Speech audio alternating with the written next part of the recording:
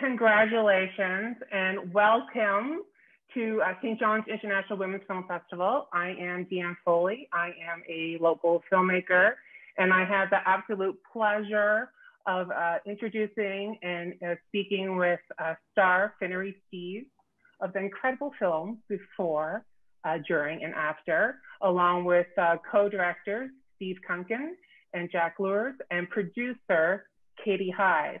And also, you might notice that Steve and Katie both also act in the film, which was like, oh, wait now, you're in the film, and like there's so many hats going on here. You guys are like a super team.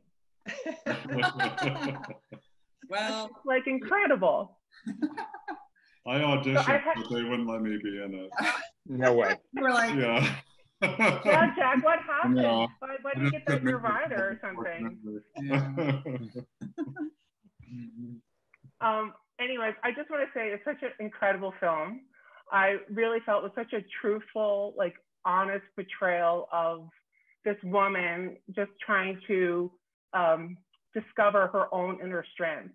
And, you know, as a woman in her 40s, I felt myself reflected on the screen. And I just really want to say congratulations on a wonderful film. oh, thank you so much. Thank you. Thank you So much. So Finnerty, why did you want to tell this story? You know, I'm primarily an actor. I'd never written anything before, and I just I've always wanted to write. I've been obsessed with the idea of writing, and have been just terrified to try. But I also didn't really necessarily have a story that needed to be told. And then my life sort of fell apart. And I was like, in time, this might be the thing. I hope to have courage to try to put pen to paper. And I had, in order to actually get it down, I had to tell myself that no one would ever see it, that I was just going to experiment and see if I could put this down. And then the more I experimented with it, I realized I was invited to be a part of a writers group with some really incredible writers. And I was underestimating, you know, I was sort of saying like, oh, I'm not really a writer. I'm just, you know, and then my mentor finally said, you know, he's like, you know, Finnerty, you have to stop saying that because it's insulting to us because you're incredibly talented. And also, you know, this is a wonderful story. And it turns out I was sharing it in pieces. So they said, you have us riveted because you're sharing it in an order that feels like a divorce. It's chaotic. We're like trying to put the pieces together. And I didn't really initially think that's what it was going to be. I was just trying to get the story out of me. And so then the more I played with it, the more I realized that what we had to sort of find, instead of a traditional narrative, we had to kind of find an emotional linearity of this character and what it meant to sort of move forward. But I'll let the guys talk more about that because there was a lot we had to do in terms of the bookends, because really the film is all memory. So how do you play with pieces of memory when technically you're on the back side of it? And, you know, so that was a challenge. And that's one of the things that took us a little while to kind of really put together. But I would say that and tone were the two sort of biggest challenges for us, but I'll let them see. Yeah, in terms of like that writing process, I mean, I'm sure, like you said, you first started where it was just kind of like, I guess, part of your grieving process in a way, like you were just kind of like letting it out. Did you start like, we're coming from, you know, moving from acting to writing, was it more like just writing scenes and moments, or, you know, like where you didn't really approach it as like, you know, you had Save the Cat and then you just wrote a screenplay, right? Like it was like, you know, can you just talk a bit about that writing process? Sure. You know, I think, you know, because it was a personal story that I wrote, and there's just certain memories that would keep coming back. And I would sort of, depending on where I was emotionally and my growth, the memory would change. So I was fascinated with this idea of what is truth, and, you know, and my end of the truth, you know, because there's sort of like the actual truth of what happened. And then there's your memory of it. And then how time changes that memory depending on whether you are moving forward or backwards. And I was fascinated with this idea of being able to try to take these key moments that I would replay over and over and look for answers, and have that come from a woman who was already sort of on her way to being okay. But those were the memories, good and bad, that would sort of circle back in my memory, that I would sort of like, well, if this is true, then how could that have been true also? And so I was fascinated with this idea of putting a beautiful memory right up against a bad memory, and how that one does not necessarily make the other not true, so that's what I tried to do. But there were a handful of memories that I kept sort of replaying. And Jenny has a memory that's her favorite memory, that she clung to as being the thing that she wanted to fight for. And her favorite memory of them, David ended up, he knew that it was something important to her, and stepped on it and crushed it in a way that and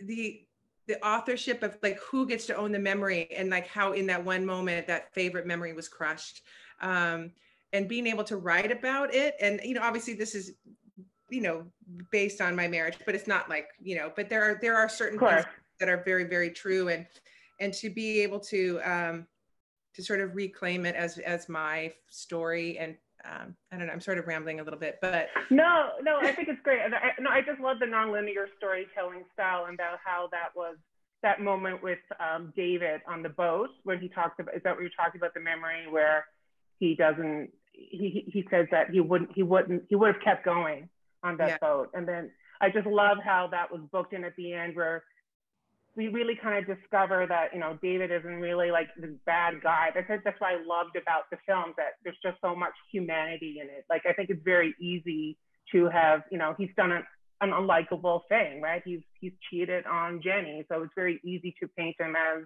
the villain or the bad guy. And, but I found that there's so much complexity and humanity in the relationship, and in the betrayal of all the men, like even Clark, you know what I mean? But everyone's just kind of lost and trying to figure shit out.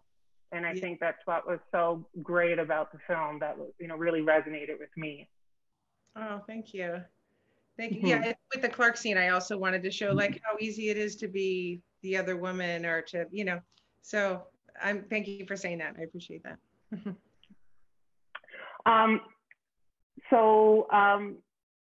How did you as a team come together? Again, we have, you guys wearing a lot of different hats, moving from like acting to directing, from being a colorist to directing. Like, how did you all kind of come together?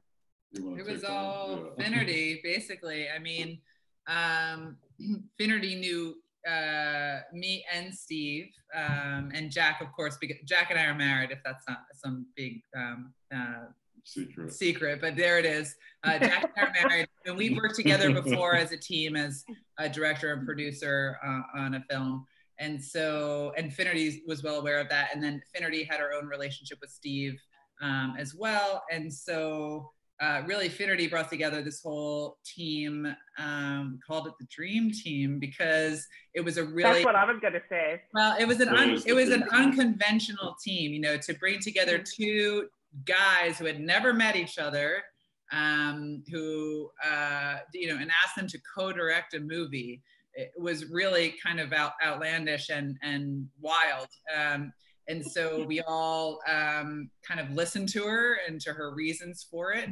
And for sure, they each brought their own skill set and experience, but also, thank God, they each brought their own humility and kindness and politeness and willingness to work with each other, because we really never had a problem with this arrangement of this co-directorship. So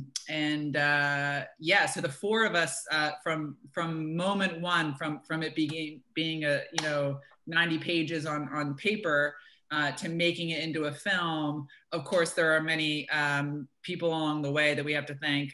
Elizabeth, our executive producer, would be one of them, who really should be on this call right now, but and many others. But the four of us really began the journey together as co-directors who had never met, and were going to embark on this journey together as directors at Finnerty, as a star writer, producer, you know, first time writer, first time producer, and embarking on that journey on her own as well.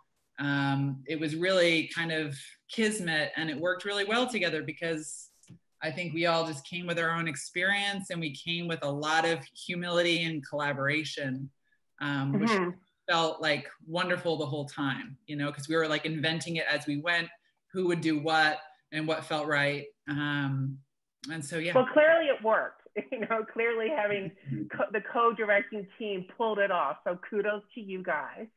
But I think the question is, how did you end up, and it's probably the elephant in the room, how did you end up with, you know, first of all, co-directors, but 2 male co-directors? Like, for you, you know, I'm not trying to poke anyone at this point. I think it's, you know, why was that a good fit for you? It really came down to, I will be totally honest, initially, I just assumed it would have a female director. I was just sure of that. And so I was seeking that out, and even, you know, was partnering with somebody that I had worked with before. And because of her schedule and everything too, it did not look like it was going to work out. Right around that time, because I think Katie knew that the train was leaving the station a little bit and then when that did not happen, she was like, we're dear friends. I'm just going to throw this out. You know, I love the script, and I don't mean to be put words in your mouth, Katie, tell me if I'm wrong, but she was sort of like, we'd love to throw our hat in the ring. Please don't feel pressure, but we love it. And we love to be able to help you. And around that time, I had reached out to my dear friend, Jen Thompson, who happens to be married to Steve. She's an incredible theater director that I work with. And I had asked her to reach out to amazing female director. And she's like, I will absolutely do that. And she goes, no pressure, but are you open to a male director? And I was like, I am, because I knew because of our limited budget that it was going to have to be friends. You know, it was going to have to be that, because it was just what we had. And I said, absolutely. Who are you thinking? She said, Steve. And I said, oh, awesome. Yeah. So so I let them both know that I was kind of, you know, narrowing it down. And I was like, how am I going to make this decision? I mean, I'm like, this, like, they're incredible men and friends and so different, but yet, like, I could have made it. Maybe, I don't know, maybe not. I don't know that I could have. It feels like it had to be this team. I don't know how to describe it, but so I start Googling, you know, co-directors, and if people are like, don't do it, it's a nightmare. Unless they're making your computer exploded when it said co-directors. Everything is, if you not do it for film, it's not going to work. And everything in my gut was like, I have to convince them that this would be a good idea, because first of all, I just know they're separate from talent. They're both like amazing men and amazing guys, and there's not a lot of ego other than just they're really good at what they do. Artists, both amazing artists, like, and so, right, yeah. So then, like, what they brought to the table, they had such incredible strengths, but also a lot of overlap, you know? So I was like, oh, I feel like if there was a way I could give it. So I said, let's just have a drink. Have a drink. We don't even have to talk it, because at first I think I'll let them just tell their side of it. But it was pretty much for me. As soon as I saw Steve's face, I was in love. Oh.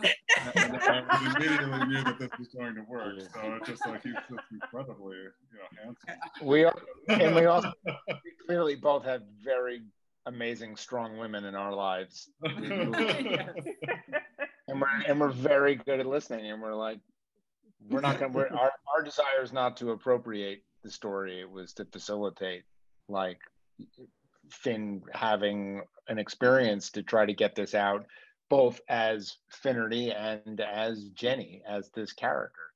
And I mean, I'll speak for me, because I know Jack and I have talked about this before, but, you know, I've spent a lot of time in my life and career on the other side of the camera, and I felt like I had all of these skills and ideas about how I would talk with other actors and help Finn in terms of taking this quilt of ideas and memories that she had and making them manifest for Jenny's journey.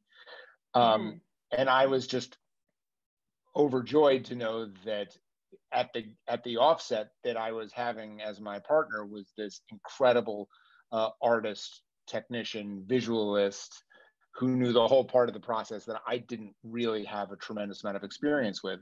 I'm a photographer, and Jack happens to have a great affinity with actors. So I think we started with a kind of like, the way this is going to work is I'll kind of take this half and Jack will take this half, and then we'll get each other wet and, you know, in the pool a little bit, in each other's stuff, and give each other a chance to drive the car a little bit. And just once you get to know Jack, and hopefully when Jack got to know me, we both, it became like duo brainus. We kind of just went, and we went with the idea that we wanted to make something that was bigger than the sum of its parts. And we had a whole lot of good parts, so. I agree. And something you said earlier, Deanne, was just about, you know, Finnerty, when you were writing the script, it was kind of sort of, you know, in a way, going to be somewhat of a closure for you and that part of your life, you know, and I hope that has become true for you. And, you know, that was a conversation that Steve and I had many times. It's like, you know, how to honor the closure and, you know, what she actually experienced, and also to translate into a movie, you know, that everybody's going to want to watch and that makes sense and everything. So, you know, I agree. And having those conversations with Steve and stuff, it was just, we just hit it off and we were both on the same page immediately. And it worked out fantastically.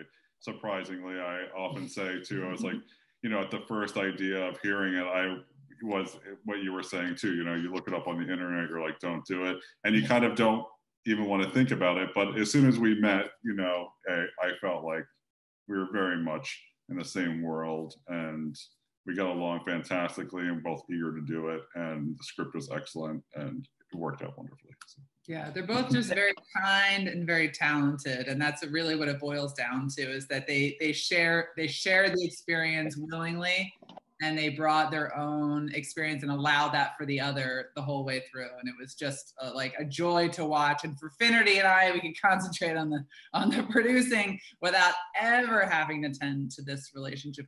It was awesome. It was really great. I will say it's a little bit like, oh, sorry, go. No, Steve, go. I was just going to say, it's, you know, I picked this up from the play dates I have with my daughter, which is, don't do odd numbers, make it like even numbers. It's so much more helpful. So I was like, the fact that there were 4 of us was like, that was amazing. If there were 3 of us, boys, 2 girls, 2 producers, 2 directors, perfect. That's a great rule. I'm going to use it. We'll write that up in the internet, Steve. Yeah, hold on. It's gonna All right, well, this has already been worth it. This is great.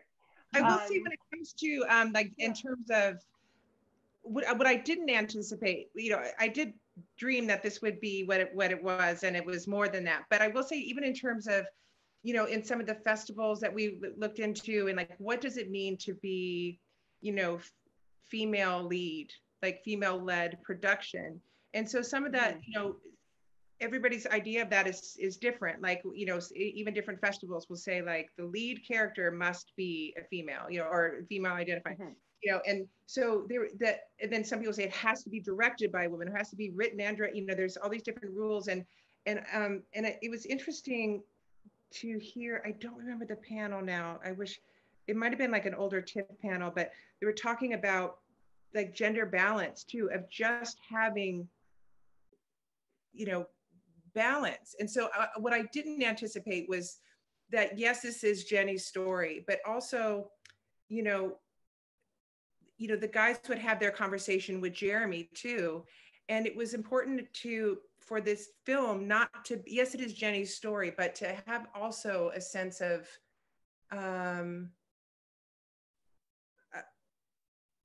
I don't want to put words in, not necessarily like the male voice, but also just like where we are in this story about maybe the guy's side of the story. And it was interesting. And I know that the guys would sometimes take Jeremy aside and give him a note, and I'd be like, what, you know, it's like, it's not up to you, it doesn't matter. I'm like, but I wrote it, you know? And they're like, no, this is, you know, and it's true like that. So that was interesting to me, like to have that. And it felt like it worked. I felt like this is not a film that will just be for women. It's really balanced and fair, even for David's character. And I think that has a lot to do with having the balance, frankly.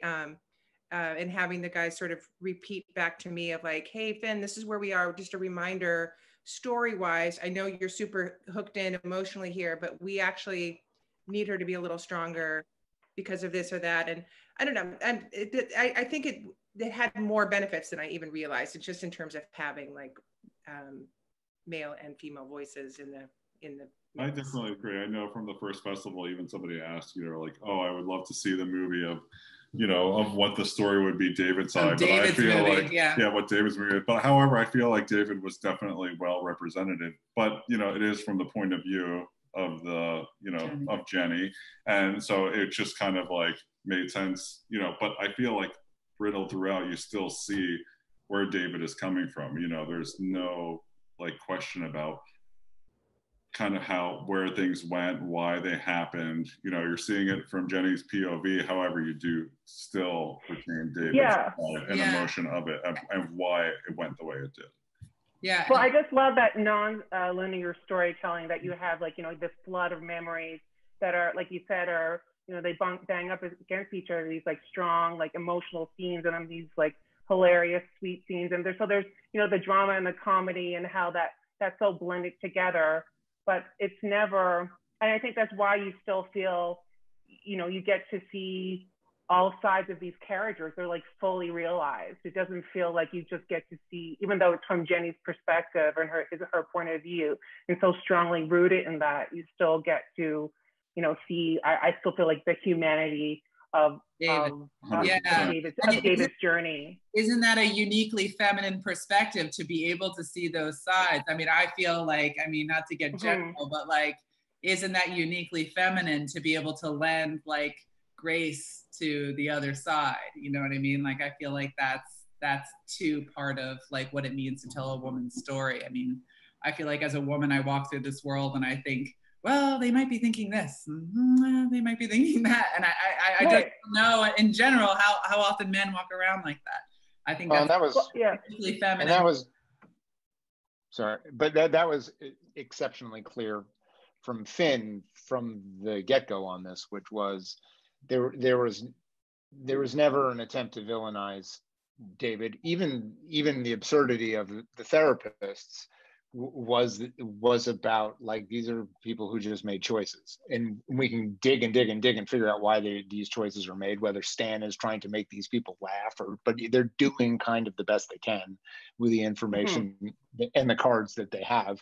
And that lent us a lot of ability to go to somebody like Jeremy, who's an incredibly wonderful, beautiful, facile actor, and tell him not to forget that there's his side of this whole thing too. And did you mean to do this? Do you want to hurt this person? And the thing that ultimately I found extremely interesting is that the linearity of this story came in the edit, really, where we kind of are divining principle was Jenny is continually calling up these memories now, whatever our present tense is. And what does she need now? What is the memory she needs to call up now? And how does that fit into this other timeline? And sometimes she needed to call up David as a villain, and sometimes she needed to call up David to question her opinion of David. And he sort of functions as both of those things at different times, because that's what Jenny needed in the reinvestigation of her story. That's what she needed to kind of come to terms with. And that's, I think, really just was Finn's writing and the fact that we assembled a really beautiful cast to try to achieve it. Yeah, and that was actually one of my questions of like, how much was the nonlinear storytelling was from the script, how much from the script changed into the editing? I mean, as we know, when we're filmmaking, we're sort of like just gathering moments, and you sort of really tell the story in the edit suite. And so it seems that was a part of the journey that you had with this script. I mean, if Elizabeth were on too, you would say, because the script was non-linear, as it was written. But then once we got into the editing process, of course, it opened up endless possibilities. Yeah. As we started switching the stories around, they started equaling different things and different stories completely. I mean, we've had movies that were said completely different things, and just constant reshuffle. It was a constant like getting it back to the original intention with maybe some reordering. So like, how do we honor that original intention with maybe a little reordering just for narrative's sake and just for these new awareness, sakes and since shooting. And so, yeah, it did take a little bit of finessing. Yeah, and kudos to Elizabeth. Elizabeth, let's just give a round of applause. Excellent. Gib and Peter, our main editors. So during that editing process, and I think because, there's 4 of you, and then you have your 2 editors. What was that like? That had to be challenging. There had to have been moments where, I know it's sometimes just me and my editor. Then you have your producer, and that feels like there's too many people here. I was just wondering, like, what was it like in terms of that editing process? Because I'm sure, this is your story, Finnerty, and you know what I mean, that it would be so personal. And I'm sure there were some scenes perhaps that you felt more of a deeper connection to, that you felt needed to, be part of the film. Were there moments like that you guys were kind of exploring as a team, and I guess your challenges around that? There were quite a few challenges. We, the film, Cutter's Studios came on board to help us, and they're incredible, but they do their main bread and butter is commercials. So they do like like every year they have like 3 or 4 commercials at the Super Bowl, like the Bill Murray Jeep ad. Oh, I've heard of that. The Like a Girl campaign, like they're just incredible, right? So each scene was beautifully edited, but we wanted to play with the pieces. And it was like a Rubik's Cube where we would solve one problem and then it would just, something else would not make sense. And they were so patient. We ended up, and this was something that I think Jack and Steve said early on, and I was really adamant. They really felt like once we had our first test screen, the film started with a flashback of little Jenny. And I loved the scene so much. And to me, it felt like it was the heart of the film. And it just did not launch the film right. And it was heartbreaking. We tried so damn hard. We tried I was like, this is the humor. This is the heart. We have to make this work.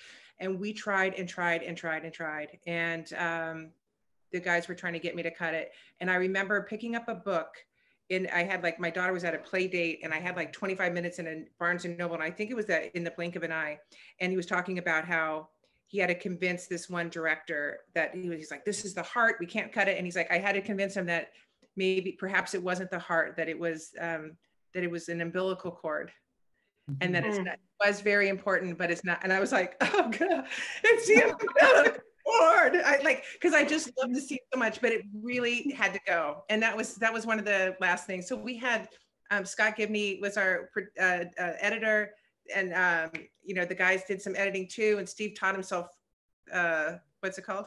Yeah, it's Avid. I would have to say, the editing process, when we first turned it over to Cutter, it was like, they had it for a while, and then we were still trying to suss it out. And then, a lot of the work actually ended up on Steve's shoulders. Yes. Steve. He took it for a very long time and learned Avid and was editing and was learned Avid. Are you kidding? That's amazing. He picked it up. Yeah. We got him a keyboard. And he went crazy.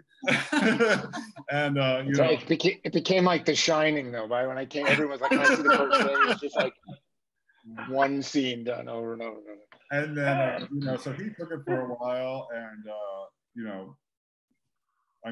just really labored over the footage and everything, and then eventually turned it back over to Cutters, and they kind of went through it and tweaked it and stuff. But I would say, Steve, you were like the lion's share of the editing master, of that, and it really shows. Yeah, but really, that's what this film has a lot, threaded throughout is as Finn, said before, is that, she pulled together some friends to make this movie, and that's what we all are. And so, that just allows for a longer time period to like get the thing done, because everyone's doing it while living life and trying to like put their heart and soul into it.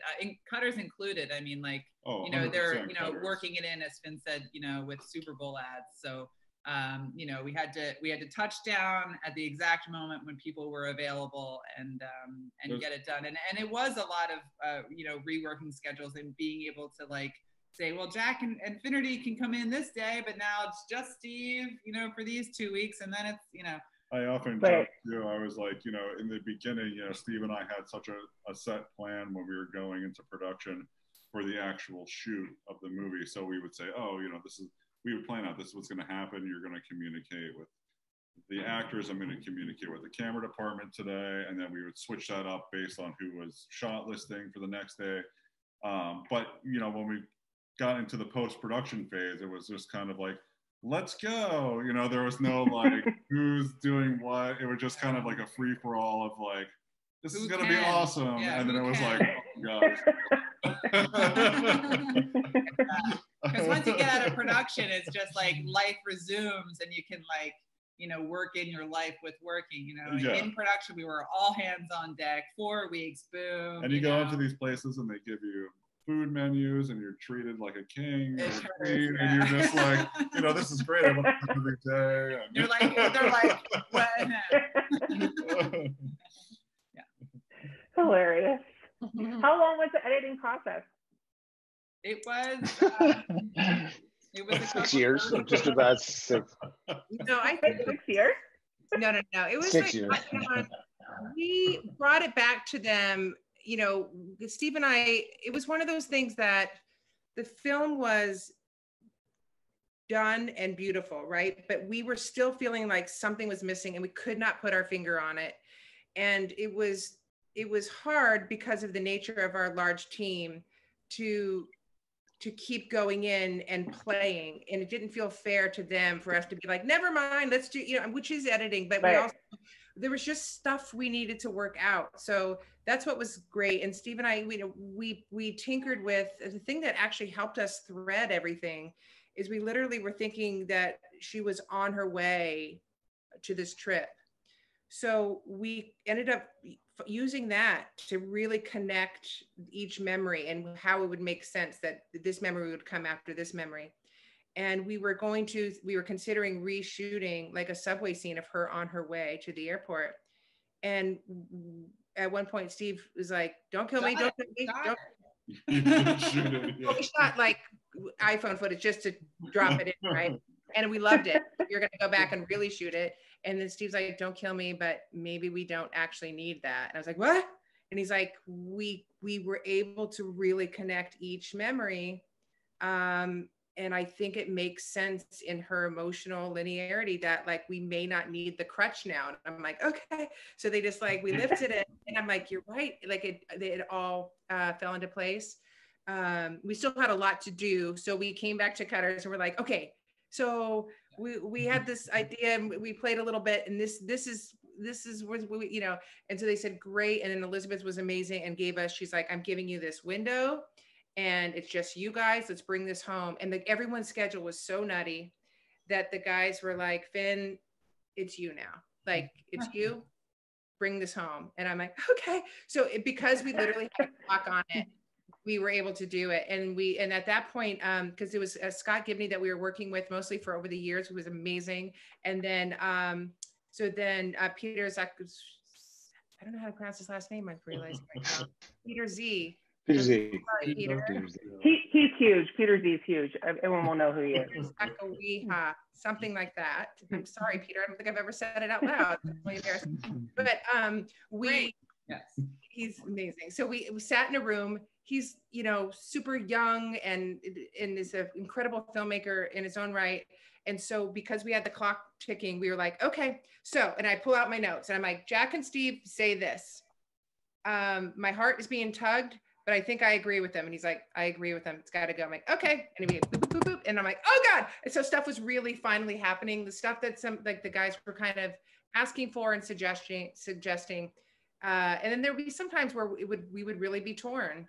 And he would say, God, I kind of agree with Steve on that one, or I agree with Jack on that one. If without that moment, this one falls flat. I'm like, yes, cool. And then we'd like so that last 2.5 weeks that we were given was just, we finally really brought it home.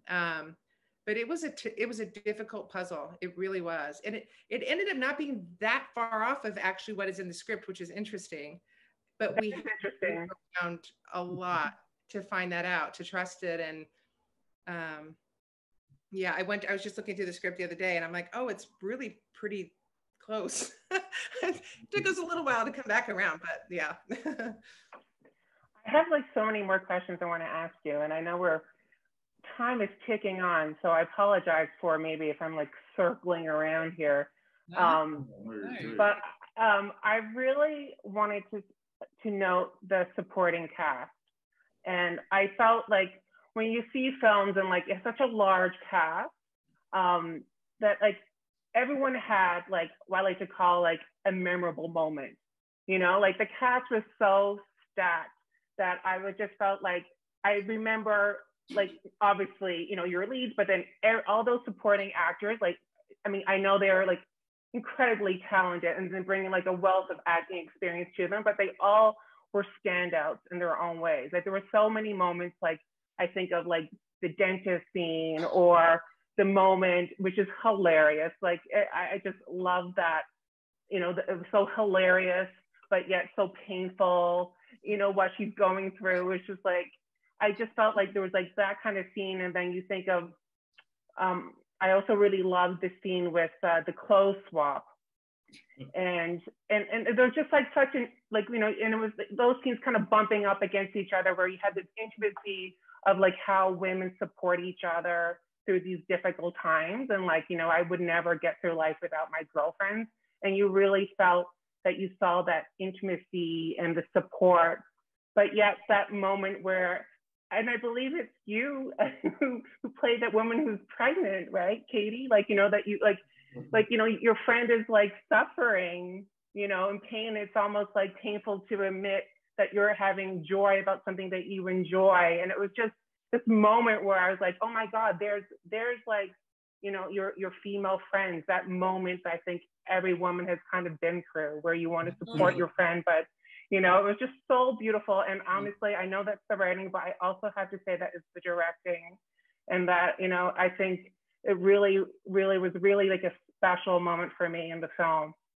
Well, and you know, just to bring it full circle in terms of like behind the scenes, I mean, you know, I've been friends with Finnerty, you know, for years before, you know, this script was completed, and I was invited to those and attended those clothing parties. And, you know, the scene that was written in the film was put in narratively, and dialogue was created by the writer Finnerty, but those scenes happened for her, and I was there for her then. And to be able to like then, you know, produce, you know, co-produce her film, you know, with her, and then even like as a little cherry, be part of that moment in the trajectory of the narrative is like, I mean, there's so many layers of personalness, you know, of course, you know, Finnerty is the foundation of that, but like, you know, it goes with the directors and it comes with me as well. Like there's like an immense amount of like layers of like personal giving and affection and love like embedded in the film, you know, throughout. So yeah, and it really shines for me. You could really feel that in that scene. I mean, throughout, but in particular, I just felt like I was sitting in that, you know, living room with you. You know, it was just so beautiful. Oh, yeah. Mm-hmm. It was also, it was important. Yeah. Oh, Mike. I was just going to say that, you know, from Finnerty, you know, from the very first time I read the script, one of the things that I was really drawn to was how all of those people seemed like they had a story and a backstory, and there was not a whole lot of cannon fodder. And, you know, we know as actors, and one of the things that I think we really wanted to try to achieve in something on the size of this budget and the kinds of people we wanted to bring in, populate this movie with, which were going to be people who were swinging so, you know, in their weight class, they were going to have 2 lines, and meanwhile they've been, you know, Emmy-nominated actors, and part of what we do is, you know, Kate Hudson. Yeah, I mean, there's this sensibility of like when you work on a big movie that it's like sometimes you go in for a casting director, you never meet the director, they see pictures of you in clothes, and you get on there, they don't even look at you, and there's no sense of your belonging in this community. And I think from the start, we were like, anybody who is doing us the solid and giving us their time and their spirit and their incredible talent it's going to have a ride. It's going to have a day. And we're going to talk to you whether or not you're an extra in that way. And we're going to talk to you if you have 2 lines, 10 lines, or if you're Jeremy or Finn. And it's a great lesson to bring back up the food chain, I think, too. And I've seen it with great directors that I've worked with before who come in and check in with you when you have 2 lines in a movie. Because the more anywhere on the canvas is filled in with really heavy pigment, the less your eye wanders, and the more you just continue to go back to the index of the story and what's pulling you through. And I hope we achieved that, because we certainly had the talent to try to make that happen. Yeah, I think that's what I was responding to, is that, you know, even though, you know, we had these like incredible actors in like what would typically be considered smaller roles, or your day players, they were just incredible. And they just felt like, I don't know if you did like a lot of fun takes, or if it was improvised, or if it was all heavily scripted, but you know what I mean? Like it just felt like everyone was having a ball. And so then I could have a ball with them, you know, like it just felt like it was just so, I don't know, I'm kind of losing my words. It's later here. But it, you know, it just felt like, I don't know, it just felt, there was just such a spark to the scenes that, to everyone, that it just felt like, you know, you just wanted to spend time with these people. Well, the script was really about, I mean, like so much of the script was about that. I mean, of course, like there's the main narrative of Jenny and her husband, but really the script, the writing really allowed for so many day players, really so many like lovely actors to come in and grace the movie, you know, for a day, you know, and we just had so much fun with it, and really kudos and to also, Steve and Finn and Steve are very much connected in the, you know, Broadway world in New York City. So they also know, you know, a lot of these people personally. So when they're coming in, you know, they already have a relationship with Steve or a relationship with Finn. So it's kind of like, not all, hey, but yeah, but not all. But I'm just saying, which also made it nice. It's like to have an established background really helped make everybody feel very comfortable. Yeah, and like it was a family, like you're coming on our set for this like telling of this like lovely thing that we're all here to tell, and